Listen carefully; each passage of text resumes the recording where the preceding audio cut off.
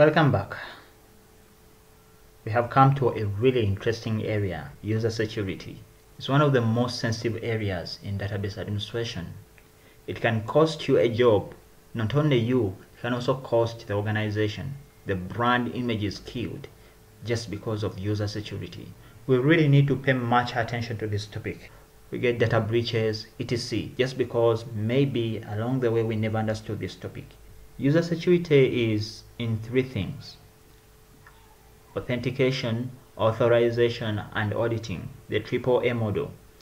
That is the industry standard whenever you talk about security in computer systems. And in this section, we are going to pay much attention to authentication. We want to ensure that the people connecting to our database are the right people to connect to it. We don't want any random person to just connect to our database. That is the purpose of this section. Let's dive in. So whenever we are authenticating users, one, we have to create user accounts for every user who will use our system. In Oracle, we have default accounts. These default accounts, some of them are administrative in nature, others are not. So often you have seen me using sys or system when I'm connecting to the database. And I always comforted you that don't worry, we shall look at that later. And this is the later I was referring to. So system is a default administrative account, a super administrative account with all the rights as a DBA, with all the rights you need to do your work as a database administrator. You will use, so often you use sys. It is the most powerful administrative account we have in Oracle. Then we have system, is the next powerful administrative account we have in Oracle. If you don't use sys, you can use system.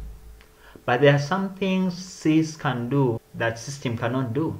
If you recall so well, when we are trying to shut down and start up the instance, and indeed Oracle told us that system cannot shut down the database because of insufficient privileges. We are going to look at what are privileges. So system cannot do some things like shutting down and starting up the instance or database, but system can. So there are some things that sys can do and system cannot do. Then the last one is sysman. Sysman is the least privileged and is used when we are using a tool we call the enterprise manager. We are not going to dwell so much on sysman. So apart from the administrative accounts, we also have other accounts that come with Oracle, like public, like HR, etc. To create a user account in Oracle, we must pay attention to the following. We must have a username. Any user account must have a username. This username shouldn't exceed 30 characters. So we should not exceed 30 characters, and it shouldn't include special characters like the percentage, like the equal sign, or the plus, the star. The only special character allowed is the underscore. Apart from the username, we also have authentication method. Every user account must have a way of being authenticated into the database. We have three ways of authenticating users. We have the password authentication, we have external authentication, and the global authentication. With the password authentication, we use passwords. With this method of authentication, the username and the password are stored in the database.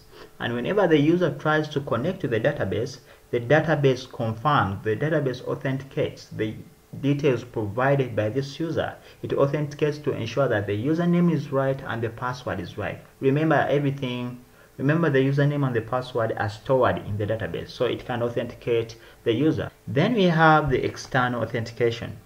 With the external authentication, it is the operating system to authenticate the users. The moment you log into Windows, the moment you log into your operating system using the administrator account, Oracle assumes that you are the actual owner of the database. So if my database is installed on this machine and I log into this computer using my administrator account, not a guest account, my administrator account, Oracle assumes that I own this database. So what will happen is it won't ask me for the password. No, it won't ask me for the password, but it will just allow me in to access anything in the database without really asking me for any password, because the password I entered when I was using the computer, it was enough. Then the third one is the global authentication. With the global authentication, authentication is done by advanced security options, advanced security mechanisms, technologies, facial recognition, digital certificates, etc. So those are the three authentication methods, but we shall dwell much energy on the password authentication because it is the most common authentication used in database administration. Then, apart from the username and authentication method, we also need to pay much attention to the default table space. Whenever a user is creating objects in the database, they have to specify the table space where those objects will be stored. Now, in case they don't specify, maybe you are creating tables, you need to specify the table space where this table will be stored. In case you don't specify the table space, and that is what most of us do, Oracle uses the default table space to store your data. Then we have the temporary table space. This one is used to store temporary segments. There's temporary segments from sorting operations. Whenever we carry out some sorting operations, like using the where clause, the order by clause, if you're familiar with SQL, then you understand these sorting operations, the group by, etc.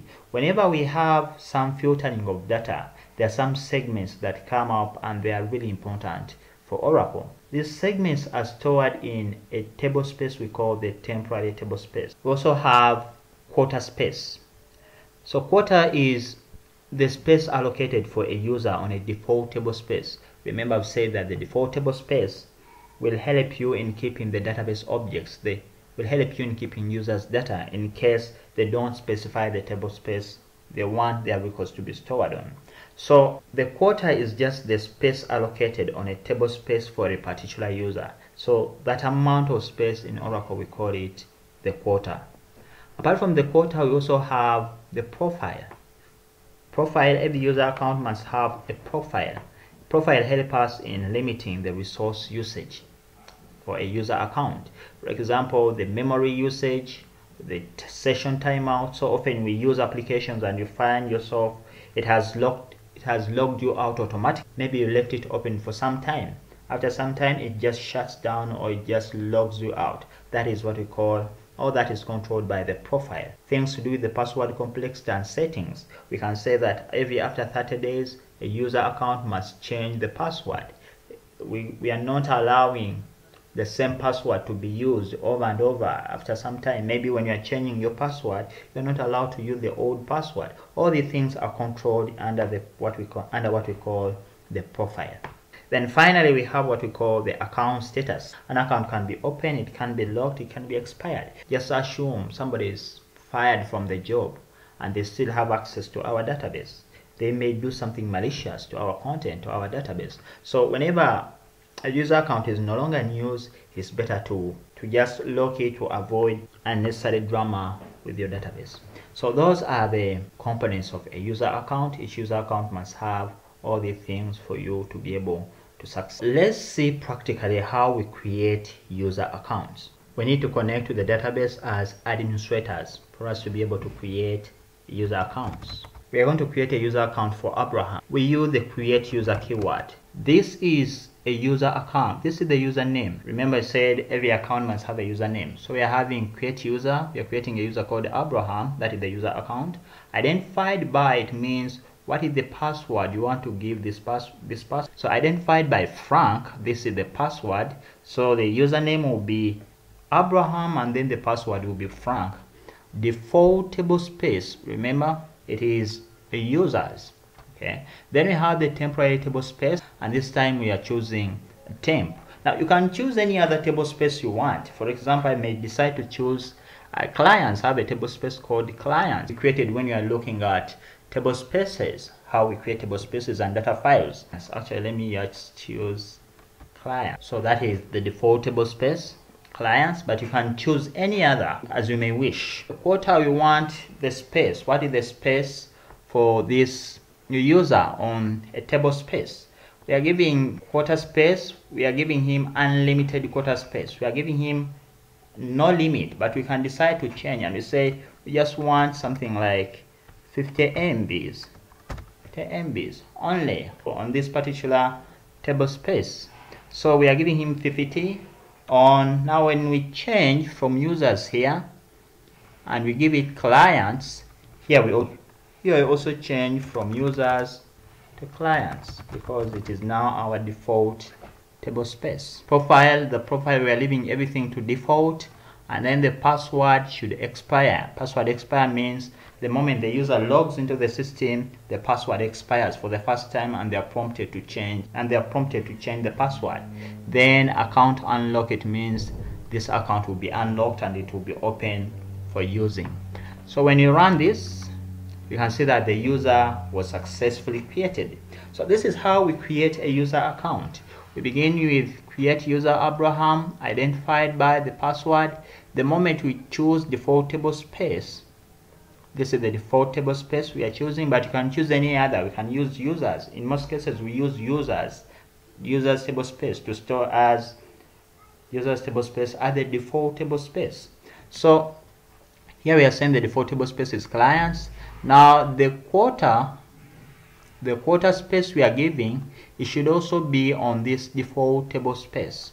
So the moment you use a different default table space here, it should be reflected in the quota here. It is the quota we give this quota on a default table space. So this is why these two should match.